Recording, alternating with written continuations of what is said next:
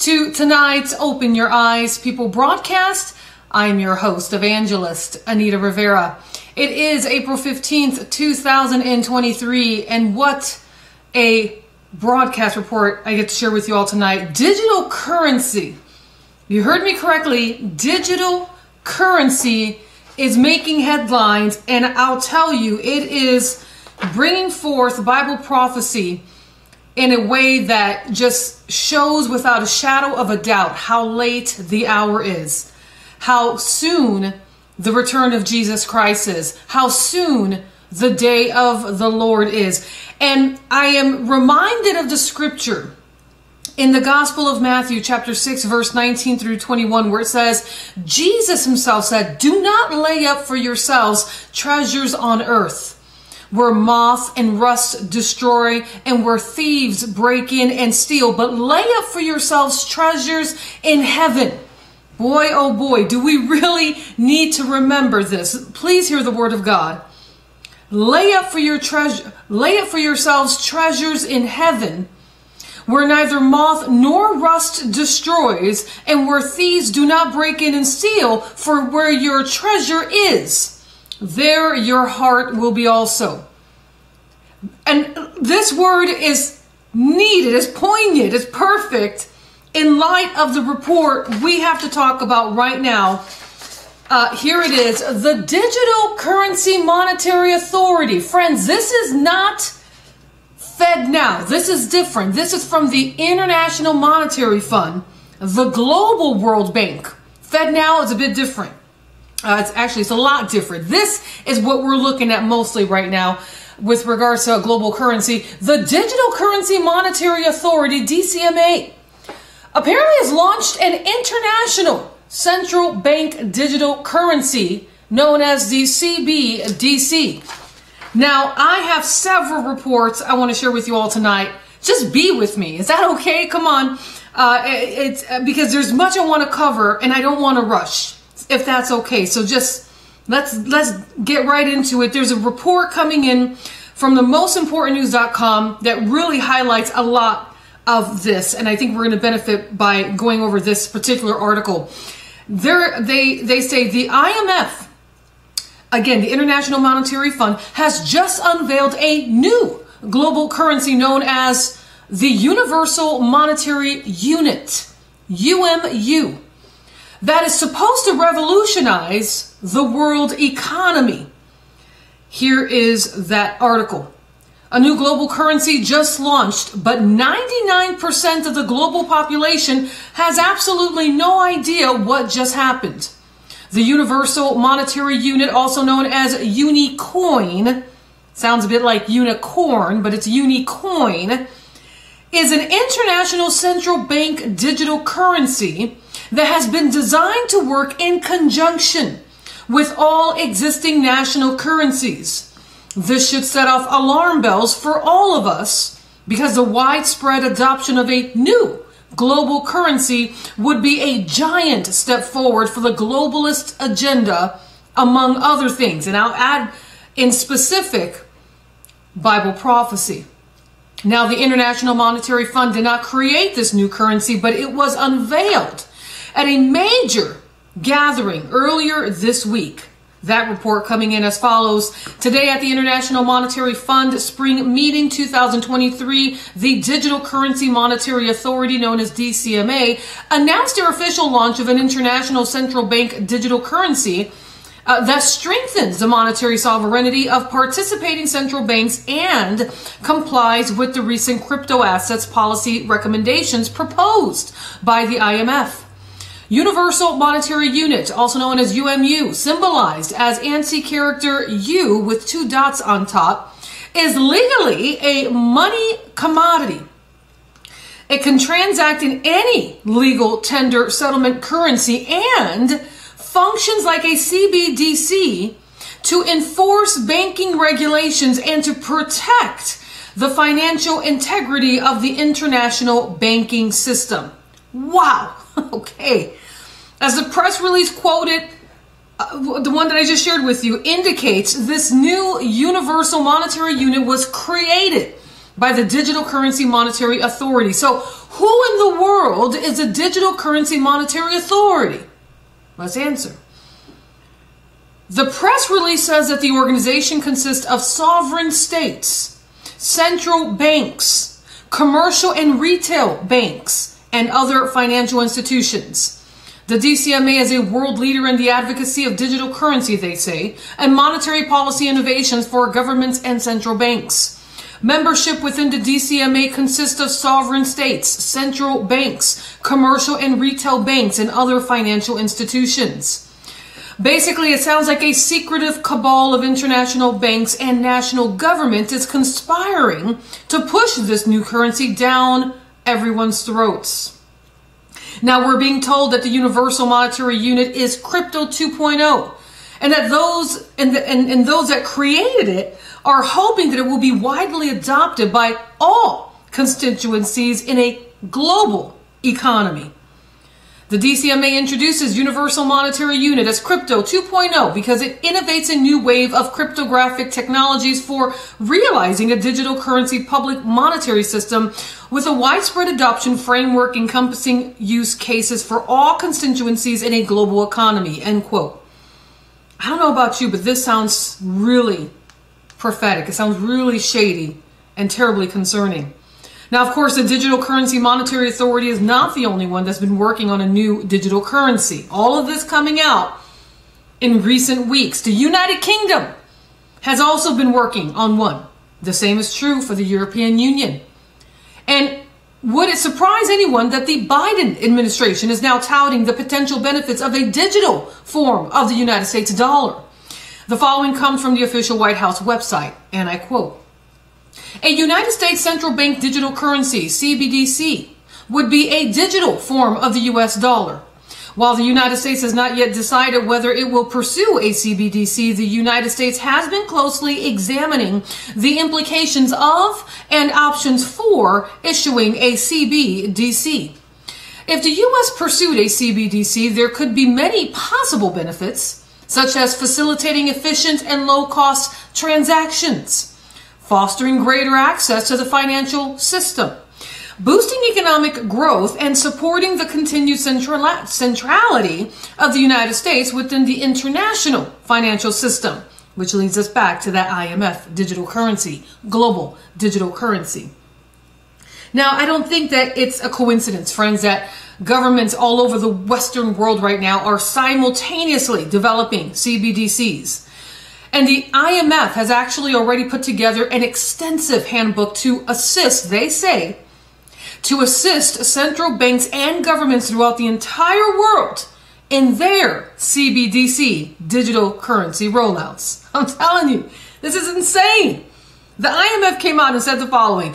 The International Monetary Fund is now putting together a central bank digital currency handbook to assist central banks and governments throughout the world in their CBDC rollouts. Published publicly on April 10th, the IMF approach to central bank digital currency capacity development report outlines the IMF's multi-year strategy for aiding CBDC rollouts, including the development of a living CBDC handbook for monetary authorities to follow, unquote. Yikes, friends. A lot of people out there is going to cheer these things on. They're going to cheer when these digital currencies are introduced and it becomes official. But it's imperative to understand that once everyone is using them, financial privacy will be absolutely and utterly eliminated. Authorities will be able to track virtually everything that you buy and sell. And please understand that they won't hesitate to use that information against you. In other words, if you happen to have a social media page or following or liking, and if you say something against anything that they don't adhere to, they can eliminate you overnight. Your livelihood, that is. Now, needless to say, the potential for tyranny in such a system is off the charts. Can you imagine a world in which you are restricted from buying meat for just a while, they'll say, because you've already used your carbon credits for the month? That can become a reality, literally, in an instant with this digital currency globally. Your financial privileges could potentially be restricted at any given time at the whim of a government bureaucrat. And if you're big enough troublemaker to them, you could be deplatformed, if you will, from the entire financial system permanently. Yikes. Listen, when we've been blocked or what is it, banned of certain social media, platforms, many people have gone through this. That was a foreshadow. That was a taste of what was to come. Now, of course, in order for such a system to have real teeth, cash and other forms of payment will need to be phased out. And that is precisely what is happening right now in Europe. The following comes from the official website of the European Parliament, and I quote, "To restrict transactions in cash and crypto assets, MEPs want to cap payments that can be accepted by persons providing goods or services. They set limits up to €7,000 for cash payments and €1,000 for crypto asset transfers where the customer cannot be identified. Ultimately, they will just keep lowering the limits until the use of cash is almost completely eliminated. Now, everyone will be slowly but surely forced onto the new digital system, and it will be a system that they control that they will control with an iron fist. And most people will willingly go along with it. But these days, most people are just scraping by from month to month. And one recent survey found that 70% of all Americans at this present time are financially stressed at this very point. In that report, inflation, economic instability, and a lack of savings have an increasing number of Americans feeling financially stressed. Some 70% of Americans admit to being stressed about their personal finances these days, and a majority, 52%, of U.S. adults said their financial stress has increased since before the COVID-19 pandemic began back in March 2020. According to a new CNBC Your Money Financial Confidence Survey conducted in partnership with Momentive. Now, friends, most Americans simply do not care that these new digital currencies could open a door for great tyranny. They just want to be able to pay the bills and take care of their families. And if our politicians tell them that this new system will be absolutely good for them, for the economy, they will be all for it. But those that are awake know that this globalism, this prophetic globalism that was prophesied in the scriptures, does not lead to anything good at all. I want to get into some specific scriptures about this. I think immediately of a portion of scripture found in the book of Revelation chapter 13. And this is about the beast system. And this is echoing exactly what the scriptures foretold would take place in the last generation. Revelation chapter 13, verse 16 says the following: "He calls us all, both small and great, rich and poor, free and slave, to receive a mark on their right hand or on their foreheads, and that no one may buy or sell except one who has the mark or the name of the beast or the number of his name. Here is wisdom. Let him who has understanding calculate the number of the beast, for it is the number of a man. His number is 666. This is all coming to fruition. And in all of this, I have to remind you, as a preacher of the gospel of Jesus Christ, as an evangelist in the name of Jesus, that Jesus Christ is Lord, that you must surrender your life to Jesus, that the day of the Lord is at hand, and that it is not God's will that any man perish, but that all come to repentance. The Bible makes it very clear in Revelation chapter 13, in verse 8, that all who dwell on the earth will worship the Antichrist. They will worship the beast, whose names have not been written in the book of life of the Lamb slain from the foundation of the world. If anyone has an ear to hear, let him hear." So your name must be written in the Lamb's book of life for you not to bow down, because this thing is going to get so intense. It's going to get so petrifying that it's going to be reminiscent of what happened during COVID. That if you didn't, if you were not partakers of the inoculation, you were more than likely going to be forced to lose your benefits, be demoted, or lose your job. And here it was like all setting up. It was in preparation. I mean, this thing is coming full speed ahead. But it's not God's will that you fear. The Bible says that God has not given you a spirit of fear, but of power and of love and of a sound mind. If your mind is not sound, if you don't have the mind of Christ, if perfect love has not, if God's perfect love has not cast out fear from you yet,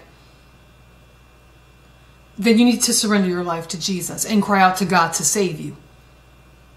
Because fear is what's going to lead people to take the mark of the beast. Fear of not being part of a new society. Fear of not looking like they're wanting peace and safety. Fear of losing benefits. Fear of losing jobs. Fear of not being able to feed their families. People are going to be taking the mark of the beast out of fear, and they're not going to say it's in fear or out of fear. They're going to say it's in unity. It's for the good of all mankind. And friends, there's nothing good about it. Because we are told in the scriptures that this beast system will cause all, small and great, rich and poor, free and slave, to pledge their allegiance to this new system, to this new order. And in pledging their allegiance, they will not be able to have freedom anymore. Any little bit of freedom that they thought they even had will be taken away. Freedom of choice, for instance, the ability to choose, the ability to, do what you like to do in the name of Jesus, such as going to church, reading your Bible. Maybe, for those who are not religious or who are in the faith of Jesus, simply waking up in the morning and deciding whether or not to go to work if you're feeling under the weather. All of that's going to be stripped from you in an instant. And not just you, but the entire system. The entire planet will undergo this new order. And it is happening quick. It's all over the news.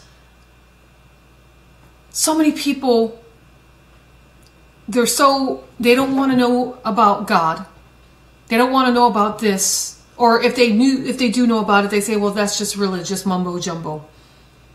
That's your fear tactic. That's your fear porn. Has nothing to do with that, friends. Has everything to do about what the Bible said. It's literally coming to pass. It's coming true. The fact that this is true proves that we are eternal beings. Proves that there is a heaven and a hell. Proves that God is setting before us this day. He's setting before you this day. Life or death. Blessing or cursing. But he helps you in your decision-making process. And he says, choose life so that you and your descendants may live. I want to bring to you some more articles, headlines, recent reports, if you would allow me, please. In the midst of all the global digital currency news that have broken the media, major breaking news on that front, you have the BRICS Bank coming out. And this is an opposite of the IMF. This is an entirely new type of system, if you will, that's seeking to challenge the IMF and the world system and the new order that is seeking to be established. It says, as a matter of fact, it says here, a new world order. BRICS nation, it actually got cut off, my apologies. BRICS nations offer alternative to West. So it's nation rising up against nation, just as Jesus said would take place, kingdom against kingdom, and it's happening. This report came out just a couple of days ago. Predictions about the BRICS countries as the fastest growing economies haven't quite panned out. Instead, the alliance is now offering a diplomatic forum and development financing outside of the Western mainstream. Something is happening around the world. So first, let me tell you what the acronym BRICS means, what it stands for. The acronym began as a somewhat optimistic term to describe what were the world's fastest growing economies at the time. But now the BRICS nations, B standing for Brazil, R, Russia, I, India, C, China, and S, South Africa, are setting themselves up as an alternative to existing international financial and political forums. Now, according to the director of the German Institute for International and Security Affairs, he said the founding myth of the emerging economies has faded. This is according to Gunther Mayhold. He says the BRICS countries are experiencing their geopolitical moment. And so you have Brazil, Russia, India, China, and South Africa, which make up BRICS, trying to position themselves as representatives of the global South, providing an alternative model to the G7. The G7 is an informal forum of heads of state of the world's most advanced economies, founded in 1975, which include the following countries: Germany, France, the United Kingdom, Italy, Japan, Canada, and the United States. All these countries are members, as is the European Union. Now, BRICS has been challenging the World Bank model for quite some time. In 2014, for instance, they had, with $50 billion US dollars in seed money, the BRICS nations launched the new development bank as an alternative to the World Bank and to that IMF, the same IMF I just mentioned to you here with regards to the global digital currency. In addition, they created a liquidity mechanism called the contingent reserve arrangement to support members struggling, with payments. These offers were not only attractive to the BRICS nations themselves, but also to many other developing and emerging economies that had painful experiences with the IMF's structural adjustment programs and austerity measures. This is why many countries said they might be interested in joining the BRICS group. For instance, Saudi Arabia came out of nowhere and now they are considering joining the BRICS Bank. The United Arab Emirates, Egypt, Algeria, and Argentina, as well as Mexico and Nigeria. These are interested nations right now that is looking to possibly partake in the BRICS group. Whoa. Whoa. Okay. Nation rising up against nation. I want to share with you another article, if you would allow me. Another game-changing thing took place. It happened just on March. It was in late March, okay, 2023. But first, kind of, to keep you guys up to date here, about a year ago, the United States was the ascendant when it came to Middle East politics, working to isolate the nation of Iran by helping to normalize relationships between the nation of Israel and the Middle East Gulf states. Now, before I go any further, I've been talking a bit funny. I could feel it. I had 3 teeth removed, and I'm partaking of implant surgery. So I'm working with the area missing right now on this side. So I'm hearing like a lisp on my side. So if you hear it, just forgive. And thank you for loving the Lord in all of this and your patience with me. Hopefully I'm speaking as clearly as I could, but I could totally tell. Let me continue though, because this is so crazy. The reality just changed with regards to with regards to Israel and Mideast Gulf states, and how the U.S. again was initially the ascendant when it came to Middle East politics, trying to isolate Iran, trying to normalize relationships between Israel and the Middle East Gulf states. Again, that's all changed literally overnight.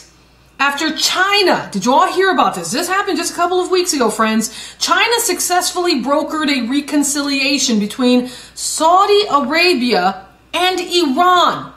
2 completely opposite nations. Nations that were at a proxy war. Now, if it says here, China successfully brokered a reconciliation between Saudi Arabia and Iran, which, if consummated, will radically transform regional and global geopolitics. This consummation will lead to the beast system as well. Let me prove it to you here in the book of Daniel. Daniel chapter 9, verse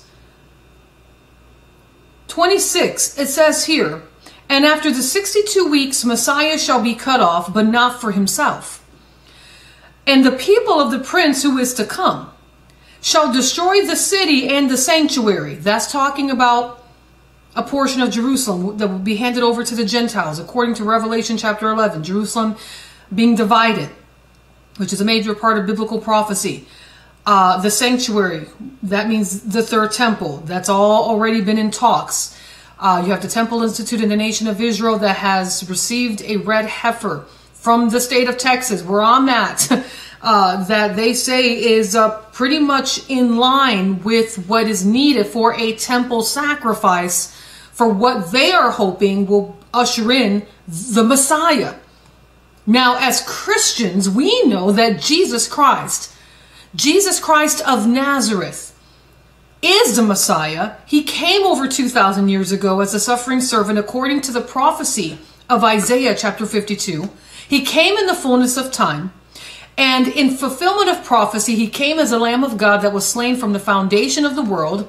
He came as a very propitiation of the sin of all mankind. So much so that it is recorded for us in the Gospel of John chapter 3 verse 16, "For God so loved the world that he gave his one and only begotten Son, that whosoever shall believe in him will not perish but have eternal life." Well, we know that as Christians, and this is why we preach. But not many want to know that. They do not love the knowledge of the truth that they shall be saved. And for this reason, it says in 2 Thessalonians chapter 2, God will send them a strong delusion. And now we have this portion of scripture, Daniel chapter 9. It says here, again, "The people of the prince who is to come shall destroy the city and the sanctuary. The end of it shall be with a flood." Now, the flood represents three things. The days of Noah. Jesus said in the Gospel of Matthew chapter 24, "As it were in the days of Noah, so will the coming of the Son of Man be." Flood represents a great tidal wave of deception. Jesus said in the Gospel of Matthew chapter 24, he said, "The very first sign, let no man deceive you by any means." The flood is very significant according to end time biblical prophecy. And it says here, "The end of it shall be with a flood, and till the end of the war, desolations are determined. Then he shall confirm a covenant with many for 1 week." That is talking about the Antichrist, the beast, the Messiah is who they will call him. "But in the middle of the week, he shall bring an end to sacrifice and offering. And on the wing of abominations shall be one who makes desolate." Listen, hear this part. "Even until the consummation, which is determined, is poured out on the desolate." They are calling this successfully brokered reconciliation that China, the Red Dragon, did, for crying out loud. The Red Dragon. The Bible says in the book of Revelation that the devil is known as the dragon of old. After the Red Dragon successfully brokered a reconciliation between Saudi Arabia and Iran. Iran is modern day, Iran is known in the scriptures as Persia. Persia. The story of Queen Esther. That's the same Iran. And it says here, China successfully brokered a reconciliation between Saudi Arabia and Iran, which, if consummated, that same word that I just shared with you here in the prophecy of Daniel, will radically transform regional and global geopolitics. Global and geopolitics. Yikes! I mean, I'm just beside myself with all of this prophetic news. It says a successful negotiation of a new detente between Saudi Arabia and Iran is a remarkable achievement for China. Although even senior Chinese diplomats with extensive experience in the Middle East note that this needs to be assessed in a realistic manner. This is not going to open the door to an age of Chinese meddling in the complicated affairs of the Middle East, noted Wu Siki, who is a former Chinese special envoy for Middle East affairs Issues such as an Israeli-Palestinian peace agreement are most likely beyond the remit of current Chinese diplomacy in the region, he says, and China's diplomatic intervention also came on the heels of recent Iraq-mediated talks between Saudi Arabia and Iran. It still is stunning, and honestly, the fact that Saudi Arabia and Iran is now in a type of peace agreement, the fact that that was even possible, shows that a so-called peace a deal could happen in the nation of Israel between her and her enemies. Now, I want to share with you another report, if you would allow me. This one coming in from usgoldbureau.com. And it is, it came out again just, a couple weeks ago. March 20th, 2023 to be exact. China brokers Iranian-Saudi relations deal. On Friday, March 10th, Iran and Saudi Arabia agreed to reestablish relations and reopen embassies within 2 months. Iran and Saudi Arabia have had no diplomatic relations since the year 2016, following a raid of the Saudi embassy in Tehran after Saudi Arabia executed a Shiite Muslim cleric. Saudi Arabia and Iran are the Middle East's leading Sunni and Shiite Muslim powers. Both sides have been fighting on opposite sides of proxy wars around the region, particularly in Yemen and Syria. China hosted an undisclosed 4-day summit between Iran and Saudi Arabia to broker the deal. The release statement said the agreement includes the affirmation of the respect for the sovereignty of states and the non-interference in internal affairs. An alarming change is Iran's statement about Saudi Arabia's nuclear position. This is major news here, because Saudi Arabia has always been the power in the Middle East. Oil, right? Before you knew it, a few years ago, Iran came into talks with the P5+1 nations to become a nuclear state, angering Saudi Arabia, having Saudi Arabia see Iran as a rival more than ever before. Because now, becoming a nuclear nation meant that Iran would be the new superpower in the Middle East. Saudi Arabia didn't like that. Next thing you know, they were having talks with Russia to see if they could establish their own type of nuclear program. That wasn't really publicized, but it did make a little tiny bit of headline waves, and I shared it with you at that time a few years ago. So now, again, an alarming change is Iran's statement about Saudi Arabia's nuclear position. They are currently not a nuclear state, Saudi Arabia. But Saudi Arabia has been a staunch opponent of Iran obtaining nuclear weapons. Why? Not for the well-being of the planet, but so they won't lose their superpower status. However, a senior Iranian official told Reuters that, and I quote, Saudi Arabia will encourage the West to reach a nuclear agreement with Iran. What? So you have Iran and Saudi Arabia becoming one nation in a way. Somebody got smart in the Saudi Arabian government and said, you know what, instead of us trying to start from the very beginning, something that's already pretty much completed, let's become one with Iran. Let them be ours and we'll become theirs. And that is a consummation. That is major breaking news. I'm beside myself with all of this. This is several things happening at once, some of which I've already mentioned. Another thing that this means is that Saudi Arabia will probably, and I already knew this, friends. I already knew this. I've talked about this before. But Saudi Arabia, in consummating themselves with Iran, now becomes direct enemies with the nation of Israel. And this now is bringing forth another prophecy that is spoken by the prophet Ezekiel in the book of Ezekiel, chapter 38. And that is a war against the nation of Israel. This is all lining up. Another prophecy that comes forth in this is the prophecy of the Sixth Trumpet War. It's the war also of Armageddon that will be done in Megiddo.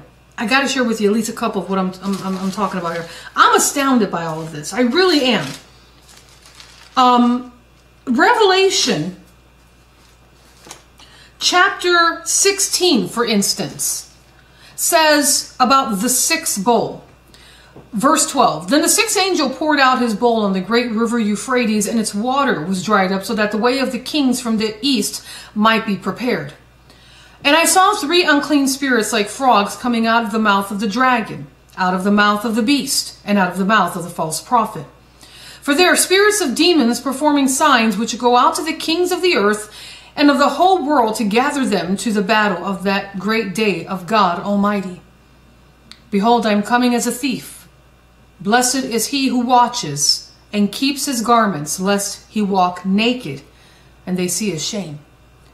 And they gathered them together to the place called in Hebrew Armageddon. So that is a portion of scripture, of prophecy that this encompasses, the report I'm sharing with you. Another prophecy that comes forth in this is found in Revelation chapter 19. Wait, is it chapter 19? I gotta make sure I'm looking at the right one here. Give me a second.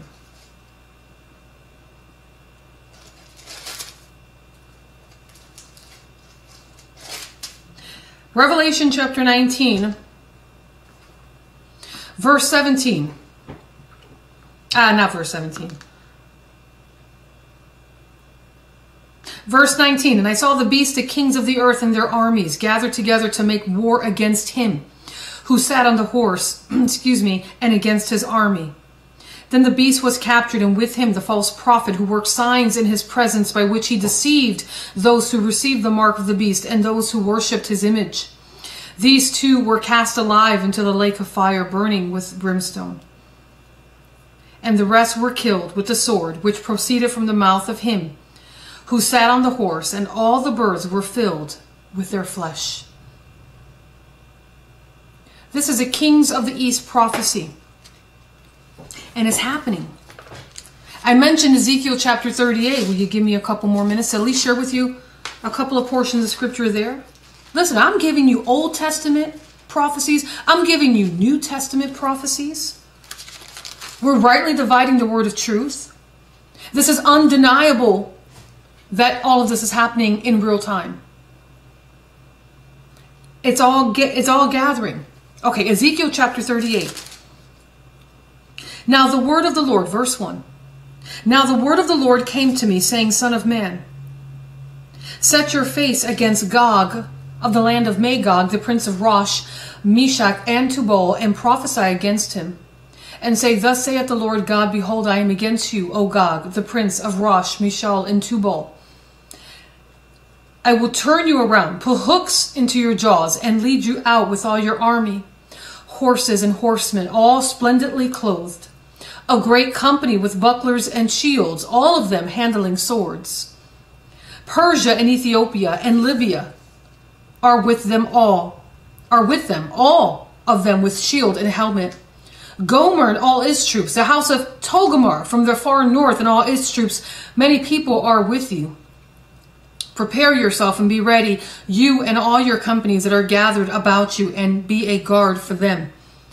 So this is the Lord speaking through the prophet Ezekiel to his people on what will happen when these nations come together to go up against his land. The word of God continues in verse 9, you will ascend. God is describing how the war, how these nations are going to come up on his land, upon his people. You will ascend, coming like a storm, covering the land like a cloud. You and all your troops and many peoples with you. Thus says the Lord God, on that day it shall come to pass that thoughts will arise in your mind, and you will make an evil plan. You will say, I will go up against a land of unwalled villages. I will go to a peaceful people who dwell safely, all of them dwelling without walls and having neither bars nor gates, to take plunder and to take booty, to stretch out your hand against the waste places that are again inhabited, and against the people gathered from the nations who have acquired livestock and goods, who dwell in the midst of the land. It continues. I don't know what to say, except the fact that it's what's being prepared. I'm just... And please understand, again, this is all in light. Also, Saudi Arabia pretty much siding now with the BRICS Bank. Nation rising up against nation. Kingdom against kingdom. And all while these nations rivaling against the US dollar. The US dollar, the US government in a panic. Having to quickly make decisions and now become one even more in their decision making to strengthen whatever hope they have left and still remaining a superpower economically in this world by now engaging in digital currency. Even so, come Lord Jesus. Amen? Even so. We should have a meeting, you know, friends, a face-to-face meeting to where we could just sit and talk about all this openly. Maybe we could all have lunch one day. Come on, before we enter into the gates of heaven. Maybe we can do something like that. May the Lord lead us. Because I think it is very exciting times that we're living in. And yet very troubling. It's like where it says in the book of Revelation where the Apostle John was instructed to eat the scroll. And it tasted very sweet in his mouth. Very good. But as soon as it was digested, it became as bitter as wormwood. He said in his tummy, it made him sick. And then he was instructed to go and speak and prophesy to the nations as to what would take place. So we're here, and I pray that you surrender your life to Jesus. I pray that you allow God to take over your entire life. Over every part of your being, past, present, and future, your hopes, your dreams, and your fears.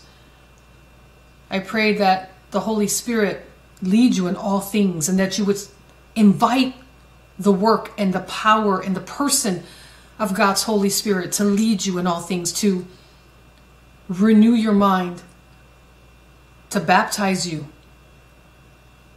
and to love you. Invite God to take over your life, because in the midst of the hour that we're living in the lateness of it, now is a time that you can get saved. I don't want to say it's not too late, because it really is late. It's awfully late. You could have done this if you could have done this sooner, right? But heck, do it now. You know, I guess a term would be fitting. It's better late than never. And you really don't want it to be in a never situation in this case. Amen. So cry out to God. I pray that God do what only He can do to lead you to repentance and to be saved and born again in the name of Jesus. Thunder. I don't know if you all heard that. Thank you, Lord. So friends, I want to say thank you for tuning into tonight's Open Your Eyes People broadcast. As always, it is a privilege and a pleasure to bring to you all the Word of God. World reports, amazingly and perfectly matching Bible prophecy. I want to invite you to learn more about me and my church ministry at www.emoaf.org, emoaf.org. Also, if you or someone you know are in need of a letter of religious exemption, you can email me directly at anita@emoaf.org, ANITA@emoaf.org. And if you would allow me to just do one more thing, I'd like to invite you to take a moment to donate towards the work of this online church ministry. Your donations truly help make the work of this end-time ministry possible. And I'll put a further invite that, you know, in the midst of you donating, if you choose to do that tonight, you are privileged. It is to your discretion, of course, to make it a monthly donation and become a monthly, monthly donor towards the work of this church ministry. So thank you in advance. If you'd like to mail us and even mail in your donation, you could do that as well. We have our mailing address right there on the front homepage of my church website. Again, at www.emoaf.org, emoaf.org. All right, friends, until the next broadcast report, may the Lord bless you and keep you. May the Lord make His face to shine upon you. May He be gracious unto you, lift up His countenance unto you, and give you His peace, His perfect peace. In Jesus' name, God bless you. Bye-bye.